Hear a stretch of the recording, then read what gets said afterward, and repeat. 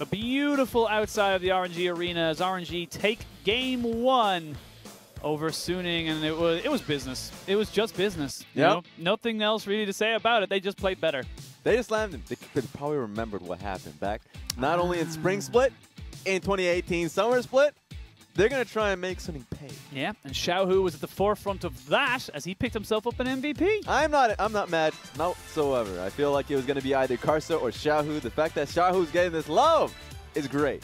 Congratulations to him and how he's able to play on the Zoe. Yeah, absolutely. That's his 6th MVP, or is it his 7th? Not 100% sure. I don't know if this is the 6th. Yes. Got it. And you know, it's great to see RNG finally coming up towards the end of a season where they're now a multi-threat team.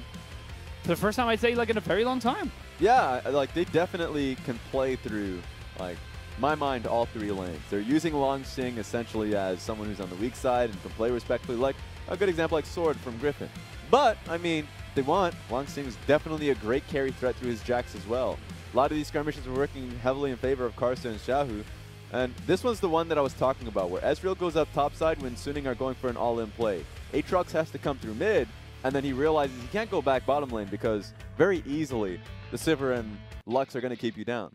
So now you just screwed everybody over. Yep. The Ezreal can't deal with the top laner, the Aatrox can't deal with the bot laner, and you lost both Rift Herald and Dragon. It was almost like they were playing 4D chess and then realized they were playing checkers. You know, it was kind of like the moves were all there. Yeah. We had everything set up, but it's the wrong game. That was literally the largest, basically like one of those dominoes that just take out the entire set. Like, I've never seen something as bad as that. It was just a wall. Life. Like, a guy just like set up like a load of dominoes and then the wall comes down. Yeah, because like a lot of people out there will just forget the fact that Ezreal and like Suning's bottom lane literally not only forced the flash off of Uzi, it made it so Ming could not rotate towards the mid lane any longer. You had to stick by the lane matchup. And you said it in the cast as well. Like, that Smlz was winning that lane. Like, Uzi was under pressure. He was a little bit behind in CS, which is not typically what we see in terms of a Sivir versus Ezreal matchup. And that one move, that one misstep can literally decide the next 20 minutes of a game. And it feels bad. They had a few opportunities where they were able to get picks on the Gragas in particular, but going back to RNG, the fact that RNG was able to get this early goal lead for themselves based off of, you know, that play that happened through there. And then just business as usual, as you made a mention of, that they recognize they can play the safer route. You know, suddenly you realize that as Uzi is farming up so well that he's able to get full build at like 28 minutes into the game. So if the game is going in that trajectory, you don't even need to go for like riskier plays in the red side jungle. They're like, okay, we can just play through what is a stronger AD. I think as well that the damage that came out from Uzi's Sivir in that particular game, in that last team fight, I think almost took Suning by surprise because they hadn't fought in such a long time. They were like, okay, we got items, we're good, we can tank this. And it's like, oh, they also got items. This mightn't go as well as we probably thought it was. We might need to stall for a little bit longer. And you can see Stake leading his team back onto stage for game 2. And like I said, you know, they're looking good, they're feeling good. Always great to see an RNG coming in, especially before playoffs where they look so damn strong. Yeah, and a lot of it's through different ways now. In Spring Split, I was concerned because they were linearizing themselves through team fights. Through, you know, 5v5s, protect Uzi, and I didn't like that idea. I liked the identity that they had in 2018 regular seasons where they were just able to play through 2 lanes and had, you know, a great amount of carry potential through even their top laner in Let Me. Now they're coming into the split saying, yeah, we still have that with Langx now. And with how well and consistently well that is, the Xiaohu's playing, you know, you barely see much of Uzi in these fights. He's not somebody that you ultimately, you know, rely on to get an MVP if they're going to win games. It's not the case. He's a rock. He's consistent, the cornerstone of this team, and has been for such a long time. Suning, very serious faces on the players here. No, he always has that face. That's fair. It is SMLZ. That's the face. Actually, a more serious one is if SwordArt's not smiling, because that guy, much like Nahun and the LCK, you always can track him smiling, even after a loss comes into the next game, trying to cheer up the squad. Yeah, it's like, it's not like, no, speaking of, you know, SwordArt, he's you know, definitely someone who potentially is someone who could potentially look for picks, look for a better kind of laning matchup as such. Someone who could enable SMLZ. But you know, what do they have to do? What does Stunning want to change? Because there was some positives in that game. It just, unfortunately, didn't have all the answers to the quiz that RNG were throwing at them. Yeah, I'm never going to be the type to say change everything through the draft. I think that they were able to get what they wanted there, and actually, you know, early game was working out well for them. I think that one thing I would like to see change, especially off of a dominant performance like that, is just go back to comfort. Thresh pick, a Nautilus pick would always be nice. Of course, there's a great focus onto Xiaohu and his gunners. You gotta believe it. I don't know if they're not actually gunners. They're not the official gunners. I just love calling them gunners. No one's gonna understand what you say if you do not say gunners. Yes. I just love putting it out there because basically makes it easier on your eyes to be able to see the screen. As simple as it is. Some people actually change the screen brightness to make it in that fashion for the PC, but you can't do that for game. These are, you know, not public PCs, but PCs you must reset every time. So far easier just to get the stylish glasses, and ever since he's got him, Xiaohu has looked incredible. As we go into picks and bans for Game 2 of this best of 3 between Suning Gaming and Royal Never Give Up. The Grag is going to be the change up here for the side of Suning. They do not want Karsa to get that again. All right, good call. Olaf is still banned. Oh, it's banned. It's getting consistently banned, actually. There's a lot of respect being paid to the champion with how well it's able to, you know, snowball early game advantages. Karma left open. Finally. Karma taken. However, we talked about this a little bit ourselves. The hard counter to Karma is a Tristana, which we saw G2 use against SK the other day. True. That's just not the style of RNG. I don't think that Xiaohu is going to be coming out with a Tristana. Don't expect that to be happening in Langx. Why do you ruin my dreams? Yeah, Raz? I know. Yeah, sad face. They're just happy enough with the Tahm Kench. Worked out in Game 1, going to work out in Game 2, you got to think. And now Corki looks like it's going to be the preferential pick for the side of RNG. Yeah, and I just love first rotation, or at least in general, first phase Corki. Because no matter what side you're on, you're hiding it. Now it can be played in top lane. It's able to accomplish so much for the team. So, going into this game, much like we saw in the last series, I want to be able to see if it's going to be going to Xiaohu or Langx. I will say this, though. Xiaohu has a meme regarding Corki, how much damage he was able to put in one of the games. He was able to not only solo out Elder Dragon at the same time as the team was contesting a Baron, goes in and just essentially 1v9s a team fight. His history on the champion has been massive. So you're telling me you probably think it's going to... I think it's going to be Xiaohu picking the champion. Well, we'll see now. Suning going to respond with that Sylas pickup and also the Rek'Sai. So picking up what they feel to be a strong early game matchup into the jungle, give Weiwei something more of a pressure match to be able to kind of go toe-to-toe with Karsa. It makes sense that that's the Olaf ban now, because Olaf into the Rek'Sai is incredibly good for Olaf. They just wanted to secure a pretty decent matchup for the Rek'Sai. At the same time, now engage and gank pressure is there if we're talking about the shield, the speed boost that Rek'Sai is able to have, so that's also pretty nice. Ezreal going to be the final pick in the first pick phase for RNG, and they start putting the bans down onto the AD carry. I want to put him SMLZ onto something that he's not super comfortable with. And honestly, in this composition, the Karma, excuse me, can go either into the support or into one of the solo lanes. I wouldn't be surprised to see SwordArt take it up. Yeah, especially since I think both of these supports, Ming and SwordArt, are definitely, you know, mage types. They would like to be able to at least win through the laning phase if all else fails. I want to be able to see if that's going to be the truth there for Suning. I think one thing we want to focus on is the Varus. I don't think we've seen Varus in quite some time, and I think this would be a great opportunity to see it on SMLZ. And also SMLZ, another champion too. He's a great Jhin player. He's been doing so well, and whenever Jhin comes into the meta, he's able to accomplish that. Kobe and the LCK, yeah, in the LEC was able to pick up that champion and really show us that the buff that he was able to get on his W helped him quite a bit, so it's possible to pick up that Suning can go for. Could see SMLZ on the Karma as well. See Fnatic playing that with Reckless quite a bit.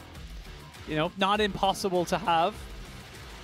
He's just like smiling as if like, no, we don't do that. It's like literally like the Black Panther meme. It's like, we don't do that here. Maybe on Suning, but we ain't going that far deep.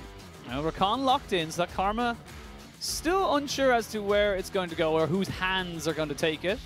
Yeah, we have 15 seconds until we can figure out, mostly 3AD carry. Want to at least know what SMLZ is willing to play. Told you! Oh my I told God. you! Bow down to my analysis of global League of Legends. Yeah. SMLZ going to pick up that Karma. Look.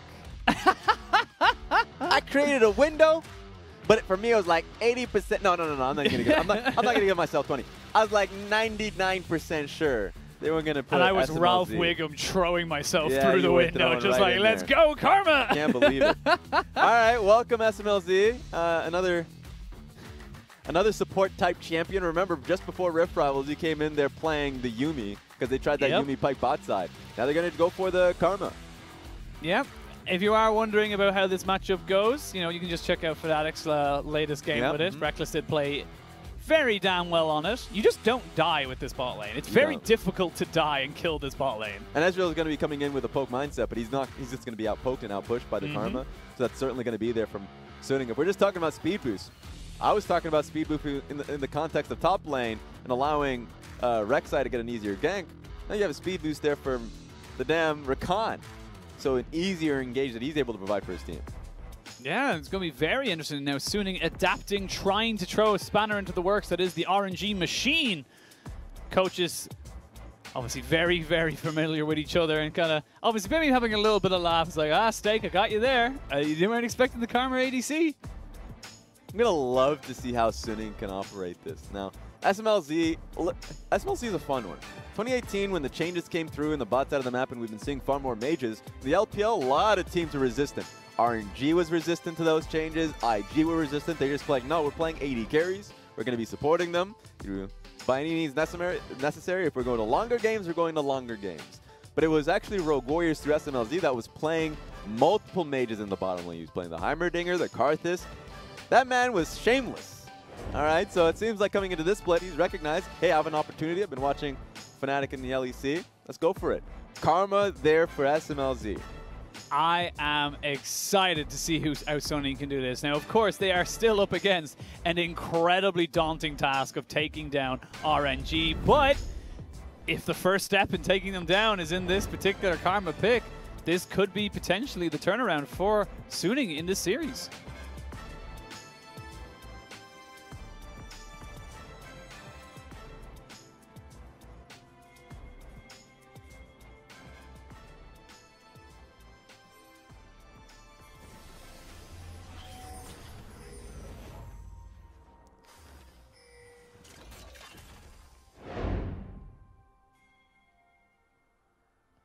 Xiaohu has already upset me. Why? Didn't pick Corki. Oh, no. You can't butt wiggle. So something I've noticed, him and FLICKR never play that skin. And I will say, FLICKR didn't play it first. I wonder what's the purpose. This is the interview questions that we should send in his direction. I want no distractions. Yeah. I don't look to disrespect the true animations. I look to disrespect the true destroying them. I'm an artist by heart. Yeah, he's literally the Jin of mid lane in terms of canonic. But incredible. Oh, it looks like the Colonel. Does that mean he looks towards What are you looking at me for? I don't know what the hell that says. Yeah, I don't know, dude. I'm just saying, you've seen these graphics a hell of a lot more than I do. I'm assuming that means that during pick and ban phase, he was like, yeah, RNG got this. And then he saw the Karma ADC. He was like, nah, we going full on into this. Nice invade, though. So this is a pretty damn good idea from RNG to, you know, get in an invade and go for a split side, knowing that they can put SMLZ down. But here we go, Maple. Exact same. Going right back in. Little move in, flash, knock up. Karsa flashes away. Will he be able to get away? Yes, he will. Maple taking a lot of return damage. Overall, you got to say it's got to be advantage to RNG. It's not that they were able to bat that gank away. We're super close to being able to nail the kill. It makes it a little harder from Karsa now, losing a sum on that one. Still, good call from J4, going buff to buff, and now let's see what he ends up getting. That just makes it so Weiwei's not going to be able to have a red buff for himself, sadly. I was going to say, Weiwei didn't even take a buff. Has got Hail of Blades, though. Have seen that. No, actually, probably not something we see that often with Rek'Sai anymore, considering the nerfs that Hail of Blades did receive. That's my typical one, actually, sadly. Really? Yeah, because the two best ones you end up going for is Karsa's fighting for his life. It's actually just been the Conquerors. Hail of Blades is a good one for just skirmishing. If you're able to find a gank, you're going to be able to get your 3 rotations to Qs pretty quickly. So we have still been seeing Hail of Blades. The Conqueror's nerf, I feel, is a lot more concerning. Whatever you do, don't mention Rek'Sai Hail of Blades versus Conqueror to Ender. That's all you gotta do. The guy has a vendetta about actually like that particular match. I thought he hated press the attack. He hates everything that isn't Halo Blades. Oh yeah, okay. He thinks Halo Blades is the greatest. I like Halo Blades too. I was a converter. I converted to Halo Blades. We're gonna see now. Weiwei does not get hit by that Scryer's Bloom. We're gonna see Ignite coming in. Double flashes, double TP from the side of RNG. Weiwei has no flash. Weiwei has no way out. And Weiwei will be given up as first blood to the top laner of RNG. And that's just typical confusion in how to deal with the Ezreal and Tahm Kench that I thought RNG played very well. Because Weiwei, if we're just talking about if he's not listening to his teammates, muted them, he did the natural thing. Go to the Tahm Kench because at the end of the day, Ezreal's going to go to the Tahm Kench anyways, and you have someone who's going to be already protected. You don't want to put too many resources onto the Ezreal. But his team didn't hear that, and he actually couldn't reach him. They're all in on Uzi, while he was alone on Ming when there's a double teleport coming through. The moment that this is your setup, you're screwed for life. Unfortunate there, as Weiwei becomes another first blood victim. Was in the first game, of course, as well, to Xiaohu. This time it's to Langx. And still has yet to take a buff. I mean, it's a tough time. The only buff that was even available to him was the blue buff, and how sad that is as a Rek'Sai player. So he just got done in by the level 1, which is great from RNG. Awful for him. And now he's, once again, as you mentioned, in struggle streak.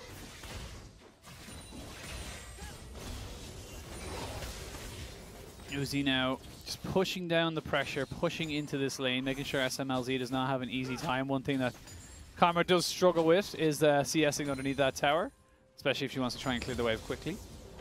And how sad is it that, you know, you pick in the Rakan and Karma, and now you're starting to be on the losing side to the Ezreal Tahm Kench. Most of it's been a good early level from Karsa, and then that gank really put him behind too. So he's in a troubling position. Let's see how Smlz and SwordArt can actually bounce back in the lane. Oh no. Oh, Get Ming that man. Got spotted out. They will get a bit of poke return. Good second, you know, kind of spidey sense, if you like, from Smlz. Realize that Ezreal's still here. The Tahm Kench, no way he went back by himself. Yeah, and as a small reminder in the patch, abilities that Tahm Kench now don't proc his passives, so they do considerably less damage. So the Q that you're looking at, yeah, is definitely the saddest Q you can ever see. Does have a nice cooldown though, so it's a pretty short cooldown, especially after the hotfix change. But it's more so the auto attacks that the champion's going to be rolling out to be able to, if he wants to provide damage in a skirmish, that he needs to rely upon.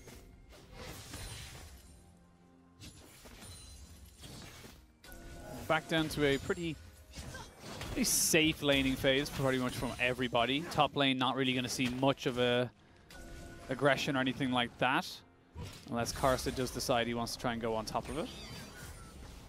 It's going to be hard for Suning, especially since RNG didn't go in their direction. Infernal Dragon's going to be the first one, and how are they going to be contesting for this one? RNG's early efforts are starting to pan out.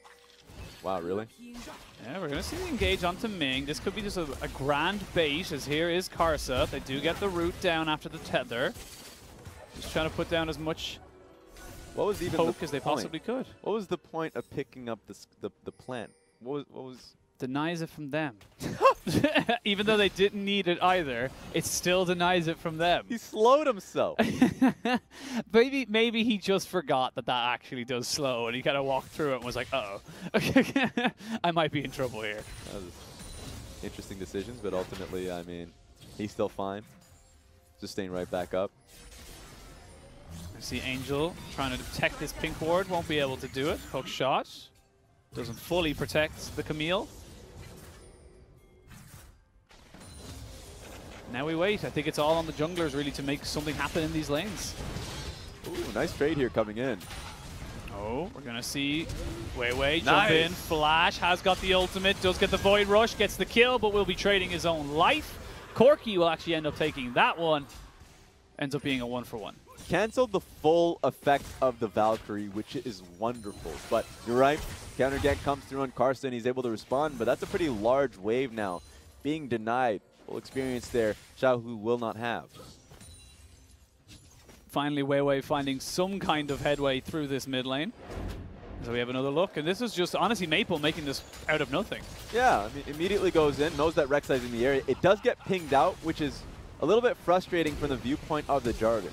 Knew that the Rek'Sai was going to be coming in. Sad that, you know, Xiaohu stuck around a little bit too long trading into the matchup when he could have known better.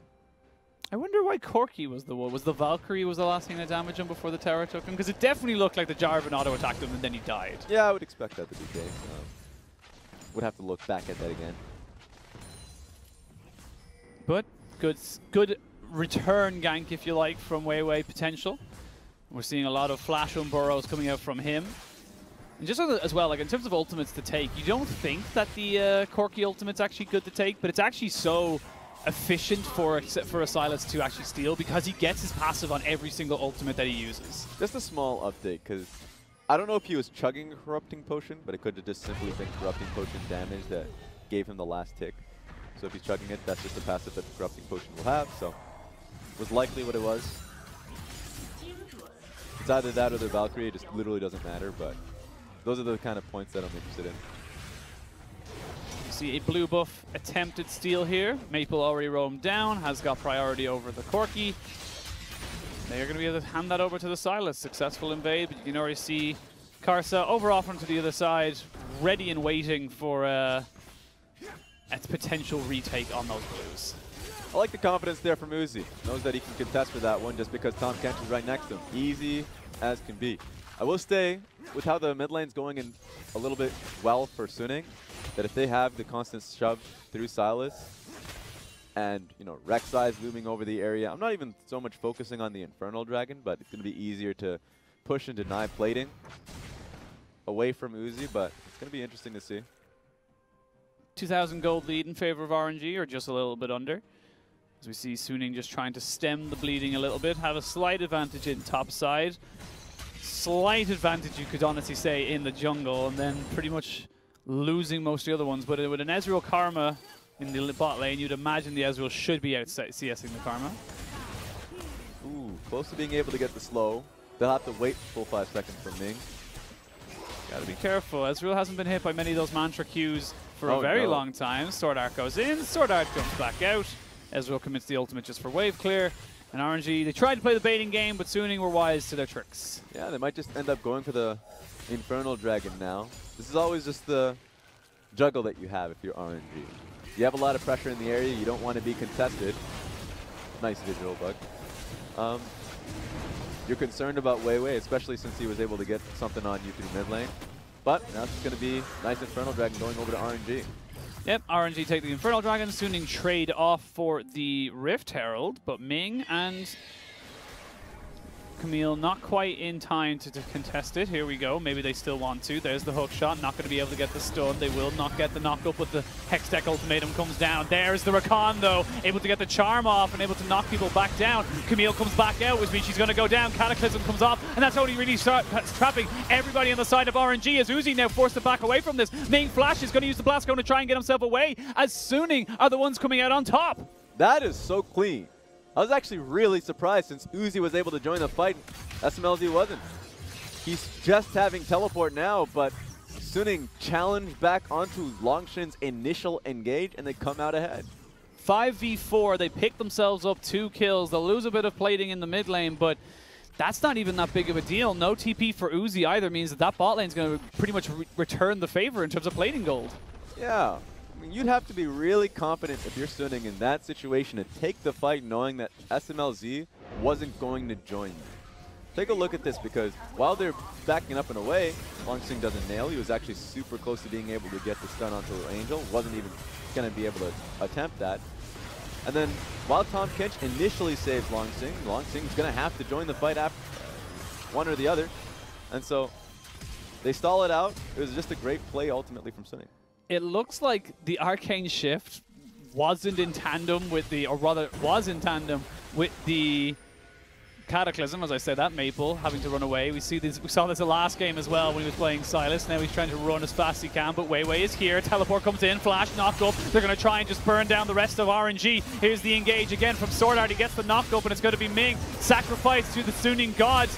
As we praise the sun, it's a trade-up jungler for support as Uzi has now finally joined the team. 4v4, it's going to be a huge skirmer coming in. Jarvan jumps back in, Cataclysm going to be traded back over to the Jarvan, now goes down. He needs to drop the Cataclysm. Maple just trying to win this fight all on his own. SwordArt just trying to dart back to and fro. They're able to keep the sustain. Angel able to keep himself alive, and Maple is just keeping Xiaohu at bay. They lock up the Camille, they root him down, but he hook shots away. Flash and Q, he gets you, and now Uzi forced the flash as well. As we see SwordArt maybe looking for something as well. Knock up, Charm, Suning take the fight. That was so well played from Maple and Angel.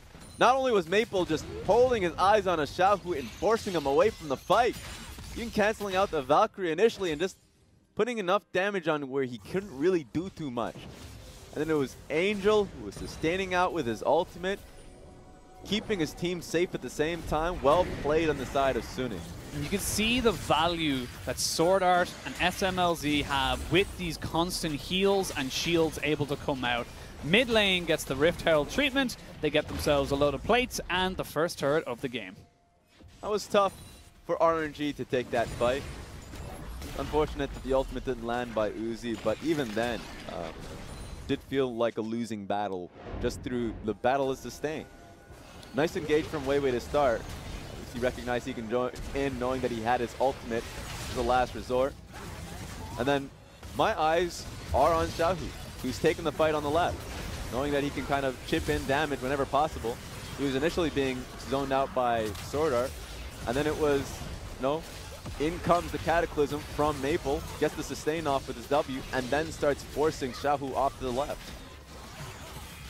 You can see just Smlz just poking and prodding with SwordArt, able to put down shields and tethers, and the utility you get with this Karma, we see why it is just so important to most people's drafts. And Angel actually just wilded it out in that last fight. Just healing right back up to 100% HP. A lot of the reasons because of the sustain buff that happened to, the ultimate on Aatrox. People having discussions on whether, did Aatrox get nerfed or buffed? Sure, it's a trade-off. You don't have the revive that you loved making mistakes or just being able to go all in, but now you can literally just be so demonic in these team fights. Yeah, you might not have the revive, but you certainly have a lot more sustain. You don't need the revive if you don't die. And for the first time in this series, Angel finally getting some gold. He's not going to be as useless, if you like, in this particular team as he was in that last game, and he's got to feel good about that. And they're starting to set up to take down this bot lane turret, or at least zone Uzi away from it. It's going to be a big worry for RNG now, knowing that the vision's being taken to the bot side of the map. Take a look at this. Yeah, Angel. Valkyrie was used. Angel is going to keep walking away, but they might look for the dive on this. They do look for it. Angel just trying to kite backwards, but that ends up being a pretty simple kill there for Xiaohu. Yeah, well done. He's already has his Trinity Force, so the Sheen damage is going to be able to just near one shot. So easy kill. Nice pick off to get Angel. Pick off means that bot lane turret is going to fall down. They will trade it for the top lane, so equal trade on either side. But the net advantage, if you like, for the side of Suning is that Cloud Drake. That does go over to their favor. So equaling the gold, 1,000 in favor of Suning. We have a look at the turret plates. You can see how many just Karma got, because Smlz just didn't leave bot lane. I think I want to see what his item build is going to be going towards. I actually didn't get to get a peek at it. Actually, just cheap by looking at the stream. So Luden's Echo is the first one. Athene's Unholy Grail, a lot of that he's able to attain now. And so this is where your concerns start to come through, because we talked about the sustain that the Aatrox has during the last team fight. How bad is it going to feel as an RNG player to deal with, the Athene's Unholy Grail shields coming through, the Ardent Sensor that's sure to come from Smlz. And the redemption on SwordArt, as well as the Death's Dance as well. Taking down this Aatrox, even though he only has the one item, is just very difficult to kind of conceptualize. It's tough times. He already now has himself his first item. God bless his soul. A lot quicker than last time, and already on his way towards his Black Cleaver as well. And You can see that Suning, they've played this comp before, they know what the deal is, they know that the Karma is supplying the Sylas, the Rek'Sai, the Aatrox with the kind of, you know, protection to be able for them to be the carries. So now, at this point, somebody out there has to pick up an Executioner's Calling. The fact that he was able to get his Death's Dance, and we already talked about everyone else on the team giving him that sustain. And at this stage, it's going to be near impossible to pick him down without, like, anything really, without any bit of grievous wound. Have to see what RNG's response is, as all 3 outer rim turrets are taken by Suning. They still have 2 up themselves, so they are winning in that particular objective front. Probably wish that the Cloud Drake was an Inferno, but they'll take what they can. This is a lot more even game state than the last one. Definitely feeling like, you know, there's a lot more windows for this Suning, particular Suning composition. Yeah, and Suning's composition works really well in larger open team fights. And if I look at what they have going for themselves, especially with the shove through mid lane, it's going to be harder for RNG to really contest that.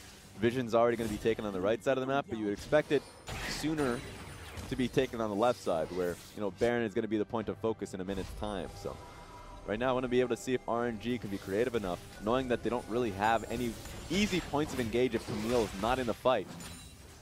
She's going to be rotating a lot more frequently.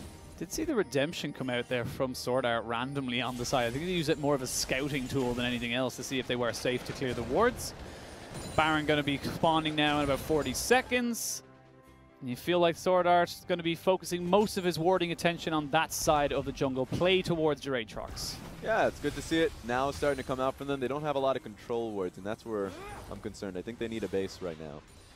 So once they finally get a shove through mid lane, good time to be able to, you know, get a base off, and depending on the gold that they currently have, and then mass purchase control wards, so when they go up top side, the clear can be a lot better from your end. And RNG, they're now looking down the barrel of a very unorthodox comp. How do they come in it? Because primarily their poke comp is get ahead, split push, poke at objectives, and kind of just win the games from there. What's now the game plan that they're kind of a little bit further behind than they expected? I think they can just, once again, play a patient game. The CSing is wonderful for them. Like 206 CS from Uzi, so once again he's ahead of the curve, and the same goes to Xiaohu.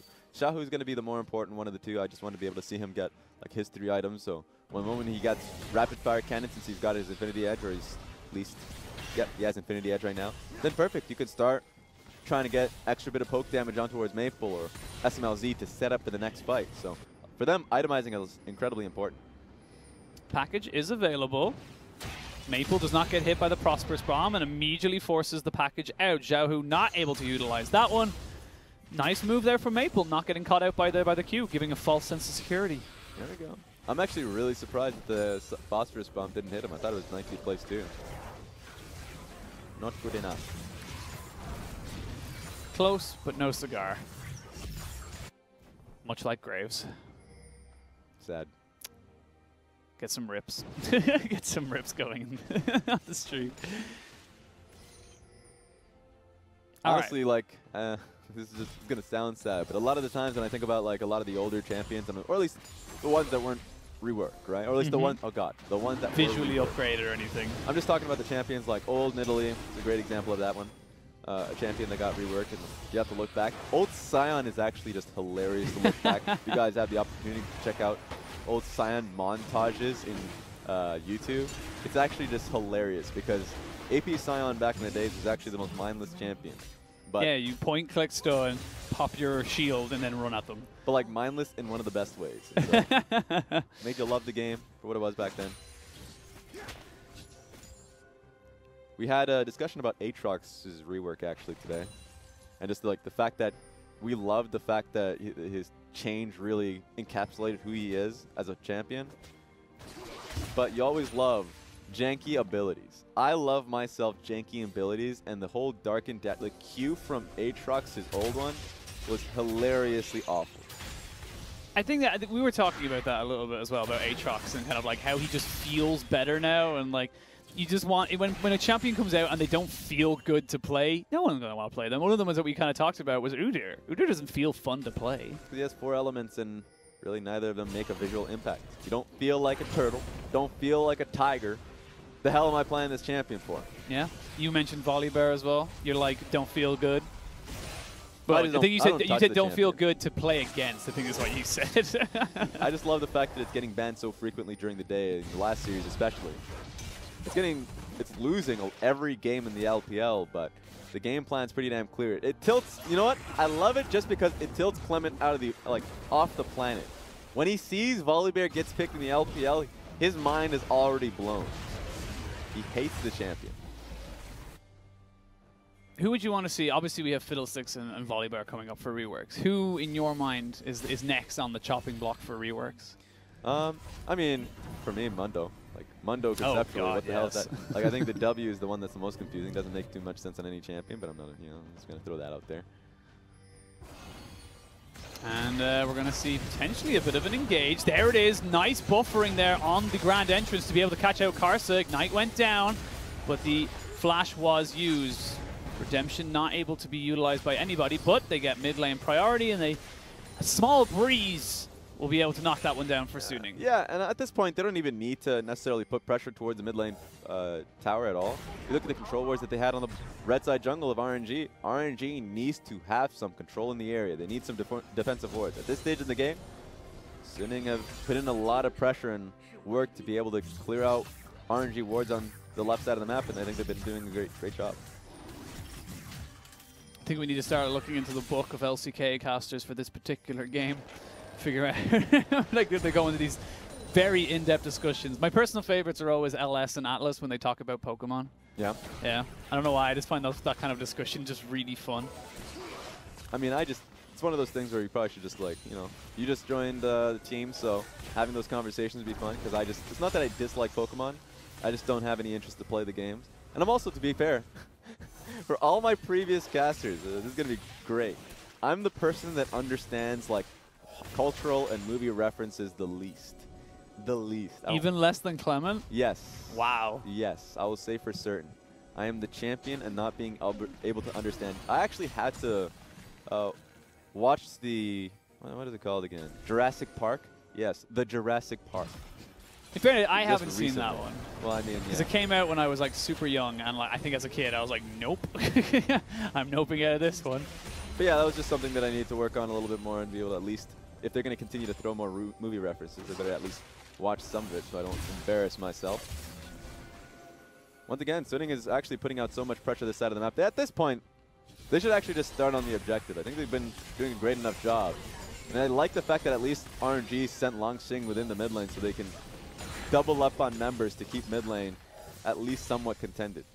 The only issue I see with Suning starting up this objective is without the traditional AD carry, without having someone like a Jhin, or sorry, Jin's a terrible example, but like a Caitlyn or an Ezreal or a Kai'Sa, taking down that Baron takes a very, very long time. Yeah.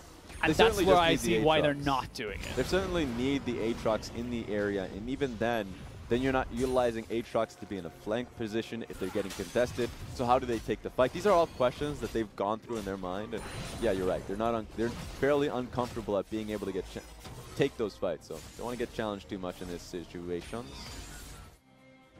See what the call is from Suning. They've obviously established dominance and towards that mid lane, able to reset, pick themselves up a lot of control wards, and looks like they want to just kind of give full vision control to that Baron. Dragon going to be spawning in about 5 seconds. It looks like RNG, they're the ones who want to try and fight for it. They have got the package available. Yeah, and the fact that the game is stalled out to this degree in which it has, Xiaohu's actually gotten the 3 items he's been talking about. He's in a great position this game. So, I mean, Maple's just trying to challenge him, but he's going to take that bluff. He's literally just holding on to his W.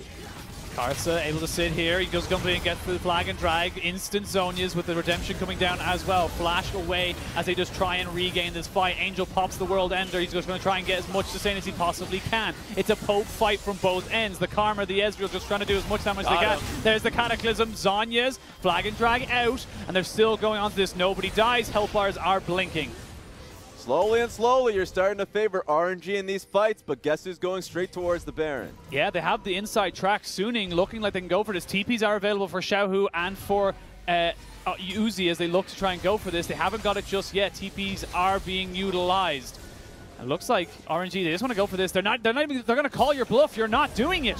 All right, here comes Suning. They're going to try and jump onto the Camille. Camille able to hook shot away. Good poke here from Uzi and from Xiaohu as Weiwei just jumps onto Langx, trying to pick him off. Angel, no World Ender, no real sustain. They get the mid lane turret, they back away. RNG coming out trumps in that fight. You can start to see how frustrating it is from Suning in this fight. The fact that they're not willing to take the risk around the Baron buff, and RNG was not fighting by any means, they finally hit the item break points so they can start poking down Suning.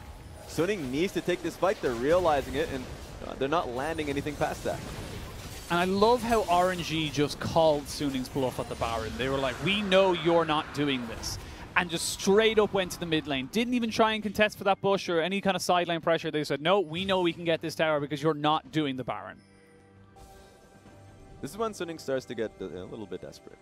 The fact that the Baron buff is still up to play and they still have the control around it, they can go for it now, but the game is certainly going to get accelerated because RNG can contest it. So we're going to have to see if RNG can get there fast enough. Uzi is actually basing, but he still has teleport.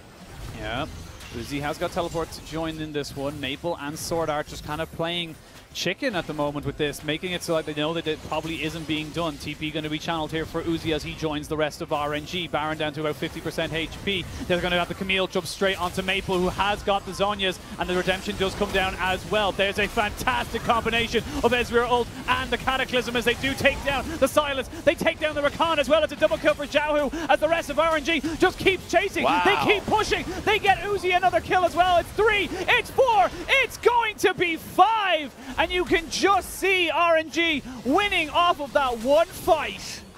Karsa can just keep going in, knowing that he has Ming right behind him. And just like that, game turns on its head. Suning is losing this one out. And honestly, with the death timers the way they are, there might be enough time for the side of RNG just to win the game. Yeah, pretty damn long. 30 seconds on Smlz, but you have 18-second Maple. I think they should just take the turret, maybe risk for an inhibitor. That's going to be on their call, but they shouldn't try for the inhibitor itself. Straight onto the Baron, going to be able to take 2 objectives. A little greedy, but they feel like they can do both. Got the death timers on their side. Crack open the base, take the Baron, unless we see a ridiculous Rakan steal. I don't think it's... Oh, as I say that, though. For a double teleport, but this should be an easy Baron from RNG. Yeah, here we go. They have no smite! They had no smite, but there was no way for SwordArt to know that it is RNG who take the Baron, but they lose the Camille and they lose Karsa. They trade 2 for none. They get the Baron, but at what cost? Now the death timers are on their side. Can the side of SN go any further? I mean, the waves are just not in favor of Suning, right? They only have that bottom lane wave to really utilize if they want to take advantage of the death timers. It's just a big win for RNG at this stage of the game. RNG take the fight, take the Baron. Yes, they lose 2 off the back of it. Okay. And we'll see. Maple. I'm ready for anything you give me. Oh, they're literally death pushing. anything. They're death pushing. They know what they need to do. Angel going to try come in with SwordArt, I feel. Maple maybe going to try and turn around and get the catch out. But Uzi, wow. Guess which way I'm going as they catch out the Abduct. They're trying to just burn down this Tahm Kench. They will get him. That's 3 Baron buffs down. But RNG play it out respectfully. Sure, Tahm Kench goes down, but could have been far worse with how that setup went in. So RNG, numbers are back up and available, and they have Baron buff to their names. This is right back at the start. Yeah. Take a second look at this one because the other day how this team fight went through is crucial. The fact that they found the pick onto Maple, SN recognized that and wanted to commit to the fight. And take a look at Jarvan here. That's where my primary focus lies. He goes in, he actually soaks up so much damn damage, and it's Tahm Kench that waits for the perfect opportunity to spin him right back into the back line. And so from that point forward, the full HP members of Langx, Uzi, and at this stage, Xiaohu's pumping out a ridiculous amount of damage, can just go forward. And Smlz tried its best, but Karma, once she uses her flash, has no real ways of kind of getting out after that. Tier 2 in the bot side going to be taken down. RNG now with a 5,000 gold lead, or just under it. This is the primary frustration that teams have when they go up against the Tahm Kench later on in the game. Even though you could look past that and say, hey, you know what, Tahm Kench, at least the sustain, helps him in the early laning phase, but later on in the game, it's easy to blow him up. But if we're just talking about the fact that he's able to sit so, cleanly in the back line, allow Jarvan to do all the work, and then start spitting and rotating people out, it's hard for Suning to take these front-to-back team fights because of that. And it's so hard to kill this Jarvan as well. Look at Karsa's items. He's got the Gargoyle Stoneplate. He's got the Knight's Vow. He's able just to sustain just purely with health, regardless of resistances, because overall, there's not much AD or AP that will really burst anyone down on the side of RNG or from Suning. Yeah, 100% Suning's composition has fully fallen off. We're just talking about the primary threat. It's going to be Angel. A lot of damage coming in through Smlz that he's went through the Rabadon's death cap. He's recognized within the game that as long as this game's going forward, he can't go towards an Ardent Sensor. It really wouldn't benefit the team as well. And going towards Rabadon's death cap at least allows him to provide some damage to the backline. Third Cloud Drake going to be spawning now as the final tier 2 goes down in favor of RNG. Suning now trying to find a pick but weren't able to find anything. And they back away. 20 seconds still left on the Baron. RNG got pretty much what they needed. There's now 6,000 gold with a almost potentially triple Triforce comp that they could potentially use, and a lot of gold in the back pocket of Xiaohu. Getting right back onto the map, and now for Suning, I want to be able to see what they can do to start a fight around Duck. Because at this stage, trying to find picks is going to be difficult, knowing that you have an Ezreal who is taking the side lane and can easily just get out there with his own blink. You have the Tahm Kench, who's always going to be able to rotate people in your direction. So it's not going to be easy, much like in Game 1. You're always got to find that opportunity. Everyone on the side of RNG has some way of getting out by themselves, regardless of the Tahm Kench as well. So it's just become so difficult, so slippery to catch these guys. And as well as that, the only person who's missing their flash on the side of RNG at this moment is Ming.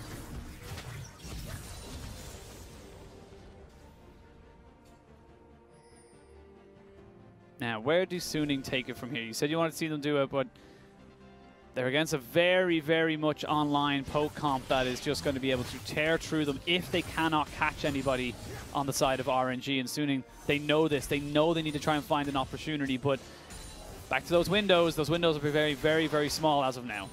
Perhaps we can look towards, if Maple ends up stealing an Ezreal ultimate, that's a significant amount of damage that he can place down an Uzi or Xiaohu before the fight starts. These are possibilities that we can look for. Of course, we won't have access to the ultimates nearly as frequently as he did pre-patch, but still going to be incredibly helpful for the team at this stage of the game. Let's see what he ends up going for, because the control war on the top side of the map has been point for RNG. Want to be like, I don't think Suning can ever look to contest if the next Baron buff seems to be the name of the game. How slow this one's going to be going. Yeah, a minute till that, and like you said, Maple with this Sylas was nerfed, had a 15-second cooldown at level 16 ultimate, now a 60-second cooldown, so significantly higher, 400% increase on that. Not able to pick and choose as freely, needs to just hone in on what exactly he needs for the fight, and I like that. I like that change, the way it makes it so that it's more situational. You don't just grab every single ultimate you can get. You want to get the ones that will help your team. Yeah, and he has a few more options here. Technically, he can turn it into a poke composition of his own. I mean, just talking about the Ezreal ultimate, but it's also pretty helpful for the Corki ultimate as well. So, now a big item was just picked up there for Maple. Finished the Rabadon's death cap just before this potential Baron fight in 10 seconds. You can see Suning trying to just push up this mid lane. They had bot lane in their favor. They have top lane in their favor. And RNG just trying to equal that one out for themselves. Again, we come back to the problem with the side of Suning's composition. They do not have a quick Baron take. Here we go, though. They're just going to go straight for it. Yeah, they're going to try for it. Ezreal ultimate comes out, misses everybody, does a little bit of damage onto the Baron, who's about 2/3 HP. Suning just back away. Camille has not committed the teleport as of yet, and now Suning know they're in trouble. They need to go back before the base is cracked open again. Yeah, they're just going to try and allow as much time as possible for the Camille. At least they respond swiftly, but take a look. Who gets control of the Baron side? Heavy pings coming in from RNG. They want to be able to go in now. Yeah, TP's available for both the Aatrox and the Camille. This could be a start off as a 4v4. They pop down the blue trinkets down to about 50% HP. Weiwei trying to get himself into this. There we go. The quickness has been dropped. The smite is not good enough, but Ezreal picks that up. They get the knock up. They're trying to do as much damage as they can. SwordArt's the first one to fall. As Suning are just losing this fight, you got to feel they haven't got the damage. They haven't got the time. And their health bars are depleting. Uzi not even going to fall. And the rest of the side of Suning are just not able to do anything. It's going to be the Baron, the soon-to-be clean ace, and RNG will end the game 2-0. My God. At least it came through in a flashy demeanor. Maple was going for that 1v1 on Xiaohu. Xiaohu got a little bit of help on that one, but still was able to get the kill. Clean fight from RNG, and they played it pretty respectfully. They knew that they were just waiting on items, and they were able to get those points. RNG, it took a while.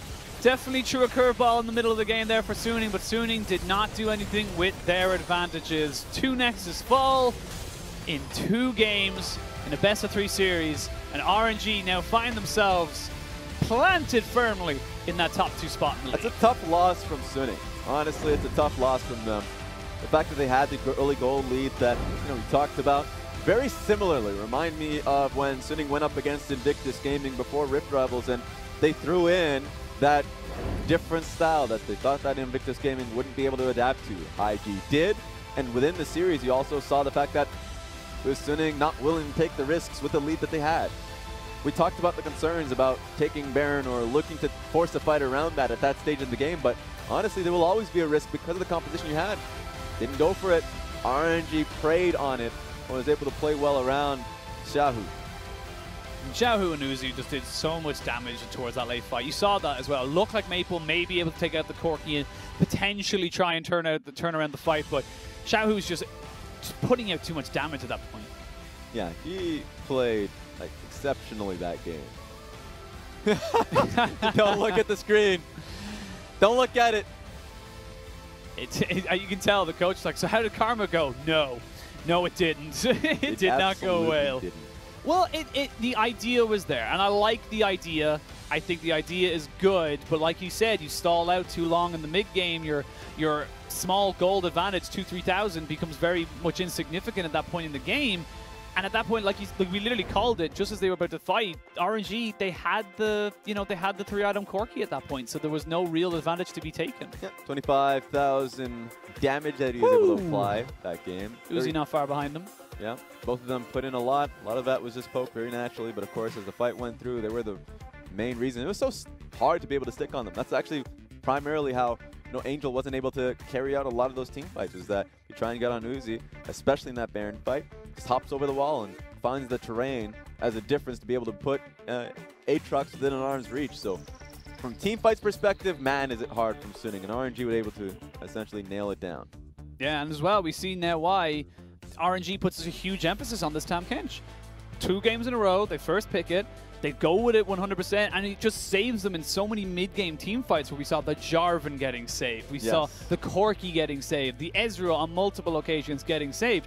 They put a priority on it because they know that if it goes any longer, or they know their win conditions, they know they can survive. Yeah, in the hands of better teams, you can actually just utilize the ultimates far more better, like far more cleaner. We've seen a lot of games in Week 8 actually where the Tahm Kench didn't apply too much. I'm sure happened in a previous patch, but even in that situation, a lot of the times, Tahm Kench has that tool, post early game, where he's able to work alongside jungle and AD carry or whoever to be able to bully side lane. You should be able to take control of side lanes if you have a Tahm Kench. Always have the numbers advantage. You can get there faster than teleport timings. That will always go down to you. It's more so an indictment on team coordination if you can't get that down. RNG will consistently pick it up because they can slow the game pace down in team fights, much like you said, and they had full control on side lanes, and Langx was able to really dictate that flow in the side lane. I feel bad for Angel because he couldn't do too much after the last successful fight around Dragon. Yeah, you almost feel like if he had to swap the golds in both games, he would have had a much better chance of actually carrying game 1 because of the added damage of having an AD carry, and that's the risk you take. You take the Karma, you're looking for that 25 to 30 minute win. If you don't get it, you're just not going to have the damage overall in the game. Yeah, and I'm kind of interested to see the road for Suning going forward, because after taking the victory over Top Esports, that was nice. I mean, that worked out very well for them. I don't think it's too debatable that they're going to be in the playoffs. They're already performing way better than our expectations were, especially after last split. Going up against EDG as their final series. Week 10, they have OMG and FPX. So it's a mixed bag, especially since by the end of the week, they're going to be finishing off against Victory 5. But they should have secured wins. I think just based off the way they're playing, it's not a concern on if they will make it to playoffs. It's more of a concern of when they get there, like if they get there, if they're in round 1, how they'll be able to perform, because we have a lot of great teams in our top 8. Yeah, we have a lot of great teams. And speaking of great teams and great players, our MVP, man of the match, is Xiaohu. I'm going to say Xiaohu. There we go. Xiaohu. Yeah. That's going to be a 7th MVP. Woo! 100% kill participation. That's a clean number right there. And you can see nearly 40% of his team damage. He was just so good on this Corki. That was really well played on him. And here's a small thing. For RNG, the MVPs are a little bit of a race within the team. Coming into this series, Xiaohu had 5 MVPs. And just behind him, Uzi and Karsa were tied with 4 MVPs, so they thought they could chase him, but nah, it's not happening. We saw something similar with the MVP race for FBX as well. You have Doomby and NTN, yes. And LWX. And LWX as well, yes, I was sure. going to say. And then, like, you know, it's kind of funny to see how Knight will probably end up winning regular season MVP, but again, you know, these are really good fights from Suning in the early game. It just kind of got away from them. Yeah, and a lot of it came through, like, with how close this fight was 13 minutes into the game, you kind of got the feeling that, well, Suning better make the best use of these skirmishes. Like, they better start, you know, taking great control through mid lane, which they were. Like, to their point, I think a lot of the reasons why this game slowed out, because when they're starting to get control of top side, they didn't have control, or it's within their own inventory. They needed the base, right? So they actually stalled themselves a little out on that point. But then when they finally got back out there, they were, you know, unsure of whether or not they needed to be able to pick a fight and how to do it. Kind of reminded me of, fun fact, Flash Rolls 2017. Flash Rolls' major issue in internationals is the fact that when they were able to get those leads, they actually weren't able to finish the game and finding that one specific fight. This time around, Suning go up against RNG, Flash Rolls players on both teams, but you had one more Flash Rolls player on Suning. That's my analytical take on it. If you're a legacy Flash Wolf fan, you just want to see both sides do well. You know, you want to see RNG players do well because of obviously the legacy of the players who were there, and obviously Suning as well. But that fight honestly was just the end of times for the side of Suning. They tried, but it was just too little, too late. Yeah, the control was already there, and they were already kind of focused on Langx in the bot lane, right? So the reason why they gave up position on the Ward's Baron is because they were having an inhibitor being threatened by Langx. So it's the typical RNG threat between Baron and inhibitor that they've been doing with Amazing J, with Let Me. It's just a point that they can be very comfortable that they'll be able to succeed off. And there's a lot of positives to take from that game as well from Suning. Like, you're going against arguably, you know, people could argue that RNG are the strongest team in the LPL right now. You know, we still have yet to see them play against FBX, but definitely there's an argument to be had there. And, you know, putting up a fight, it didn't look like a 2-0 doesn't give it justice, I feel, especially for that second game. Yeah, I think we'll see. I want to see a little bit more of RNG and what they can do going forward. I think the fact that RNG have... I'm just trying to recall the last series, because I do remember RNG going up against FPX, if my memory serves me Was correctly. It the one loss? Potentially? Yeah, I'm pretty sure. Then maybe I'm thinking because they grew as a team, and they got a lot better. Yes, that's correct. That's ultimately my story, is that I think they got a lot better coming into this one. That Langx is a lot more in tune with the map. And so the fact that this team is, once again, like, able to take those fights, incredibly comfortable with Langx being on side lane. They don't have to always have him in mid lane, like, supporting the team. They can slow the pace of the game down to fit Xiaohu and Uzi. And it's not just about Uzi. It's not about, like, you know, the top lane on any means. I think Xiaohu is the strongest player right now on the map for the team, and it's been consistently the case, you know, since the beginning of the year. Yeah, we'll have to see now. We'll have a quick look at the standings after today's 2 series. We'll never give up, reclaiming top spot from top esports. Suning dropping a game means they go back into that cauldron of teams that are fighting for those playoff buys. Yeah, and it's going to be fun to see. Specifically, we talk about the fight around 8th place as well.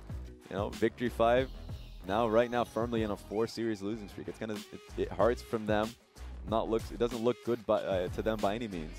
You want to be able to see what Team WE and JDT can do to be able to challenge for 8th place. And tomorrow we see one of our playoff contenders look to try and strengthen their claim on that last playoff spot as WE take on Vici Gaming. And then it is potentially a battle for, you know, kind of the development teams as such for DMO versus LGD. I'm expecting a lot of new things from that last match. Mainly because I feel like both of these sides have kind of, you know, resigned themselves. Like, we're not making playoffs. Like, they're like low-key, just like to each other. It's like, it's not happening. Yeah, yeah. You know, Dominus is the one that we look at and say, do you have something to offer? Natural in the top lane. They're looking better. They won that series in Dominus Appreciation Day. That's true. They got that going for them. I think they need the cheerleaders every week. They do. That was the push they need, because they've actually taken a couple of scalps. They've done really well for themselves. That was actually the day where we moved on after the game 2. Yes. We moved on to the Team We didn't even get to see them taking the 2. We didn't actually see what happened. Maybe the trick maybe if we look away. Didn't that happen for the JDG series as well? Didn't they beat them because we went 1-1 and then we walked away and then we came back and they had what? You know what, DMO? Schrodinger's LPL games is when if you don't see it happen, you don't know what actually. Maybe they don't lose the game. Maybe. Possible. But yeah, I think definitely going to be some fun games, or happy is what they called it after MSI. Some happy games. Happy games when a team trolls out. I'm not expecting that. I think we're going to see the best of both of these teams, and the best. I mean, it's going to have to be good enough for one of them. I think LGD, I'm excited to see how Bademan is going to be coming into the team. He's actually been performing incredibly well in his debut performance. He actually got an MVP on his debut game, so at least they're kicking up some fight. Yeah, absolutely. But for now, that is all we have time for, ladies and gentlemen. Thank you so much for joining us on this evening of games. Of course, thank you to our production team and the back end making all this possible. And thank you, Raz, for joining me. Oh, thank you. Thank you. It's nice to have you too. Yeah, man. I'm happy to be here, you know. But for now, we will wait until the next games come. We'll see you guys very, very soon.